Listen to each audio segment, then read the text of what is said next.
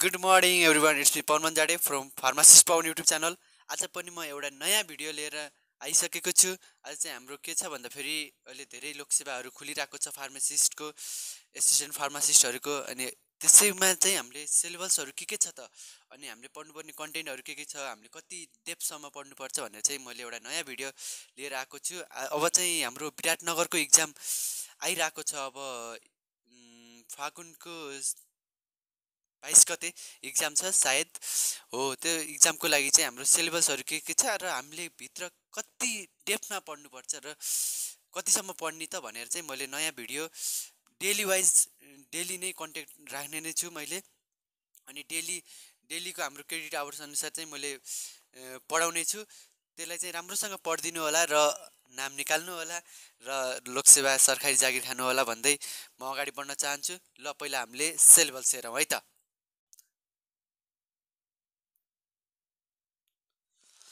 Syllabus हामीले यो अहिले मैले जुन सिलेबस हजुरहरूलाई देखाइरहेको छु यो स्क्रिनमा, यो चाहिँ हाम्रो बागमती प्रदेश अनि त्यसपछि प्रदेश नम्बर 1 विराटनगरमा चाहिँ अहिले हाम्रो 2टा भ्याकेन्सी खुलेको छ। त्यसको लागि पनि यो हुन्छ।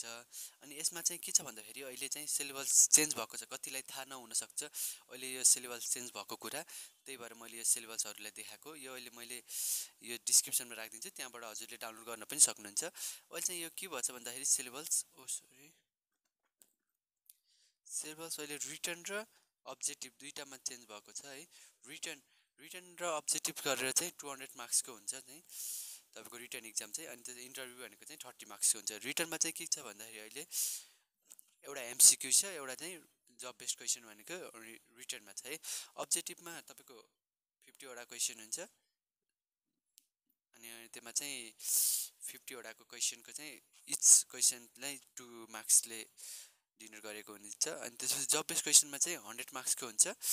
त्यसमा चाहिँ 12वटा सर्ट क्वेसन र 4वटा लङ क्वेसन हुन्छ। यो भनेको अहिले पछि मैले देखाउने नै छु, इन्टरभ्यू भइहाल्यो। अनि तपाईँको फर्स्टमा चाहिँ के हुन्छ भन्दाखेरि पार्ट 1मा चाहिँ जेनरल अवेरनेस र तपाईँको पब्लिक म्यानेजमेन्ट। अनि त्यसपछि अर्को जेनरल एट्रिब्युट क्वेसन भनेर चाहिँ टेस्ट भनेर चाहिँ क्वेसनहरू आउँछ। त्यसबाट 50 मार्क्सको क्वेसन आउँछ। अनि यताबाट जब बेस्ड क्वेसनबाट चाहिँ 50 मार्क्सको आउँछ। त्यो चाहिँ अहिले हामीले हेर्छौँ। हामीले चाहिँ अहिले के गरिन्छ भने अहिले हाम्रो के भनेको छ अहिले मैले भनिसकेँ।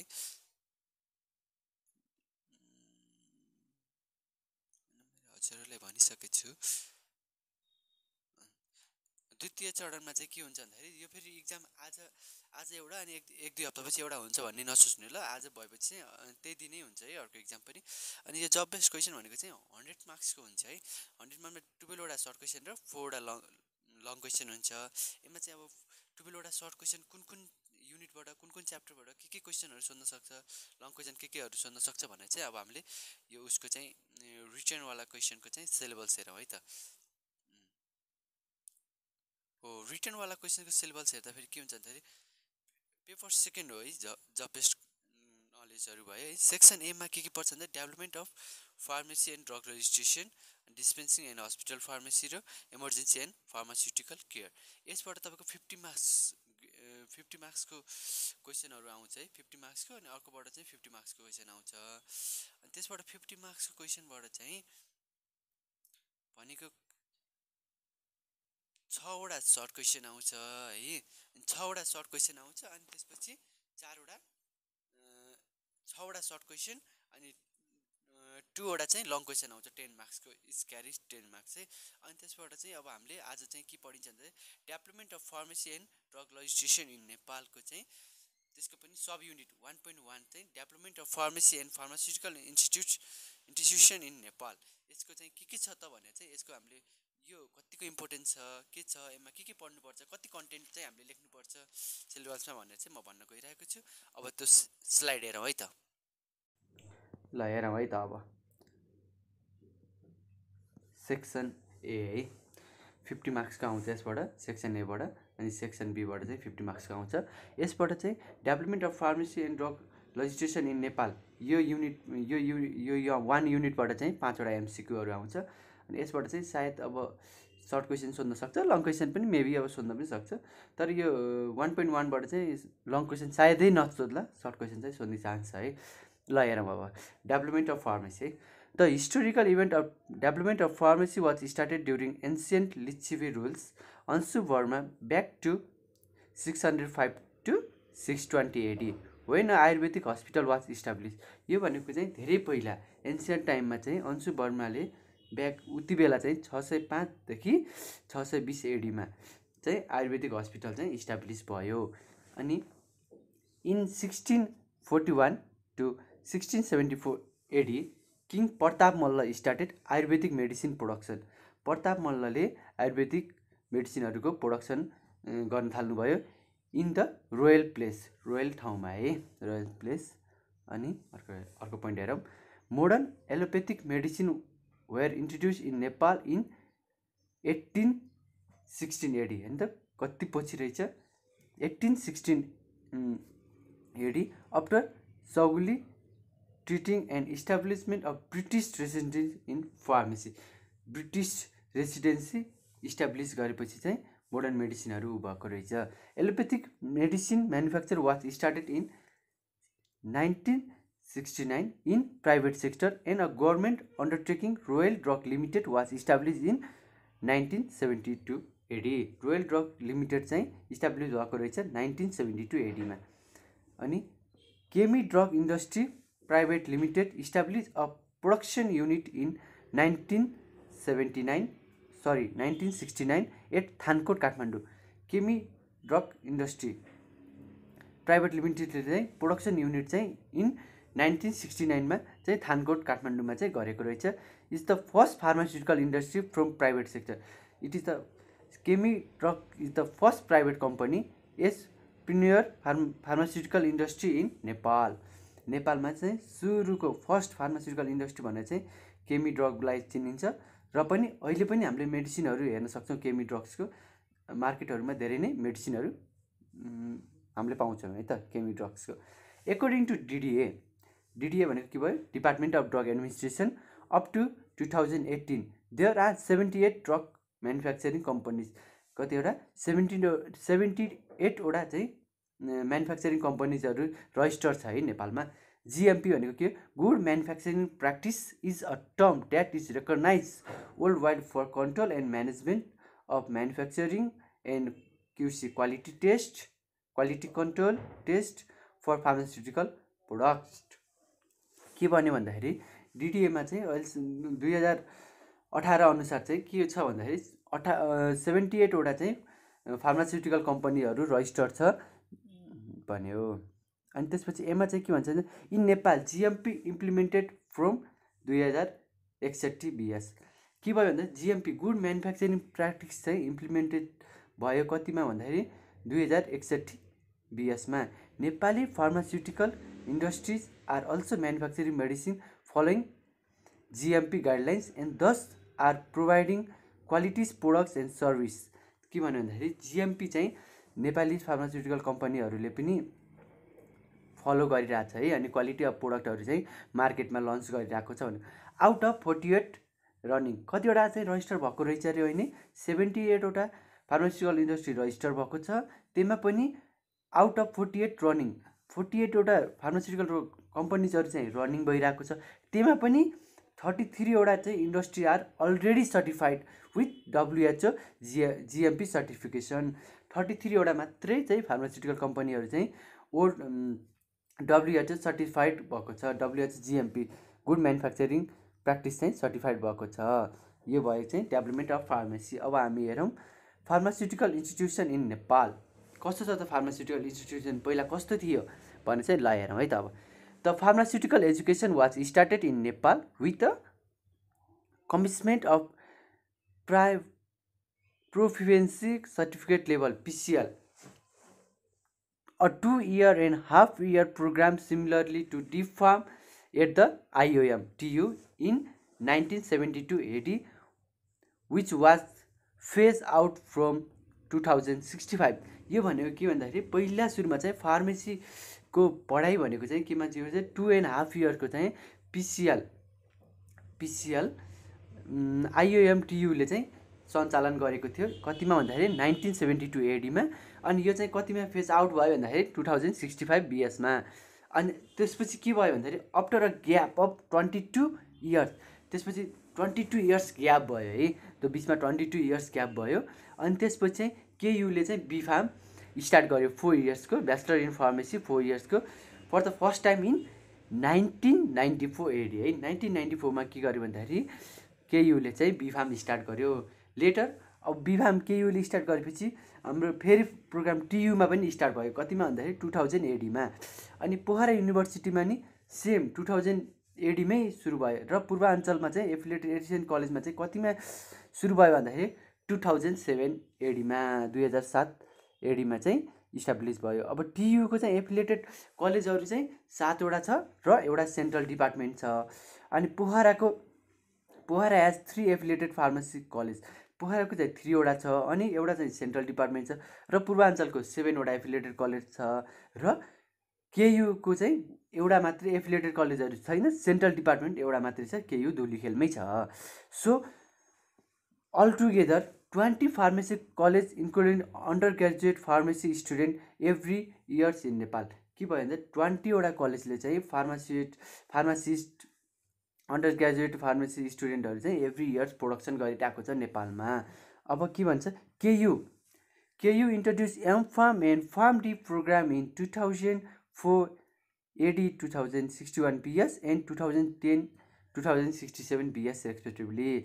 के भन्छ एमफार्म चाहिँ 2004 एडीमा इस्टाब्लिस गर्यो केयुले, र फार्म डी चाहिँ 2010मा इस्टाब्लिस गर्यो। र यो फार्म डी चाहिँ राम्रोसँग चलेन, र फार्म डी चाहिँ but could not run the pharm D programme चाहिँ रन गर्न सकेन। अनि अर्को के छ, सिटिबिटीले चाहिँ इन्ट्रोड्युस गर्यो डिफार्म diploma in pharmacy programme in 2004 AD, यानि कि 2061 बिएसमा चाहिँ सिटिबिटीले चाहिँ diploma in pharmacy program run गरेको छ र अहिले पनि कन्टिन्यू भइरहेको छ। ल अब अर्को हेरौँ, drug legislation in Nepal, history of pharmaceutical legislation in Nepal हेरौँ है त। एकर्डिङ टु ड्रग एक्ट, यो चाहिँ धेरै इम्पोर्टेन्ट छ, यो 1.2मा आउँछ। यसको चाहिँ एकदम ब्रिफली नै पढ्नुपर्छ, किनभने ड्रग एक्ट भनेको धेरै नै इम्पोर्टेन्ट कुरा हो। र हाम्रो यो मेबी लङ क्वेसन ड्रग एक्टबाट एउटा आउँछ, स्योर नै होला। एकर्डिङ ल हेरौँ है त। According to drug act 1978 AD 2035 BS, royal drug research laboratory was recognise as national government agency for quality control of drug and department of drug administration was establish according to the act in 1975 AD under the ministry of forest and soil conservation. के भयो, drug act चाहिँ कतिमा आएको रहेछ, 2035मा आएको रहेछ। Royal drug recognise as national government agency for quality control of drug and department of drug administration was establish according to act in 1979। ल हेरौँ है त। अब the objective of drug act, objectives के हो त ड्रग एक्टको भनेर पनि direct the objective of drug act भनेर पनि 5 मार्क्समा सोध्न सक्छ है। ल हेरौँ, the objective of drugs act are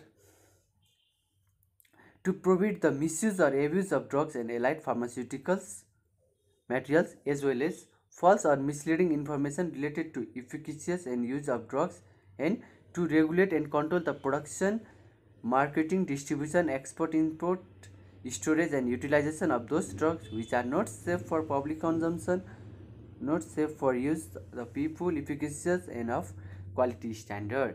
यो भनेको के भयो भन्दाखेरि ड्रग एक्टको के भयो, अब्जेक्टिभ भयो है।